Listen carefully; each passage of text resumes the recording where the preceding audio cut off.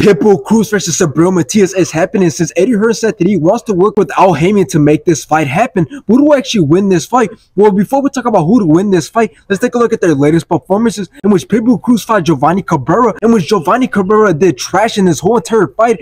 Isaac Cruz took control of the whole entire fight and won every single round, in which Isaac Cruz won by decision. Now, after this, we all know that Isaac Cruz just recently fought Rolly Romero, in which he rocked him in round 1, took control of the whole entire fight, rocked him again in round 7, and then stopped Rolly Romero in round 8. Now let's take a look at Subriel Matias' latest performances, in which he fought Jeremiah Ponce, in which both went back and forth, both landed some great shots until Subriel Matias dropped Jeremiah in round 5. On even terms, maybe doing a little better. Matias has Ponce staggered! And Jeremiah quit on the stool at the end of round 5. That day, Subriel Matias went on to fight Ergashev, in which both started out very fast, both landed some great combinations, but Ergashev was just taking too much punishment, in which Ergashev ended up quitting on the stool at the beginning of round 6. Now, out of all the champions in the 140-pound division, this matchup is my favorite, and let me explain why. And that is because stylistically, this fight makes the most sense, and let me tell you why. And that is because most fighters, when they fight Pitbull Cruz, if not all fighters, they only have 2 options, and that is to stand there and fight, or to run, or in other words, not engage. And those are fighters like Gervonta Davis and Rolly Romero that we have seen. So if a lot of fighters like to run from Pitbull Cruz and Subriel Matias like to stand there and fight and go toe-to-toe, then if you combine those two, this is a good and even stylistic matchup. So what I can see happening in this fight is that Pitbull Cruz is obviously going to come forward with his guard up, looking to land that big crazy left hook to hopefully get inside and land some big power shots. But that's where it gets interesting, because how will Subriel Matias react to all that crazy power? Because I know Subriel Matias likes to stand with his guard up toe-to-toe and move around to make sure that his opponents don't land any clean shots. But I think what Pitbull Cruz has to offer is way different, because behind his punches is going to be explosiveness and crazy power that I don't think Subriel Matias has ever felt. So in the end, I can see Pitbull Cruz putting Subriel Matias on the back foot, and when Subriel Matias fails to hurt or knock out Pitbull Cruz,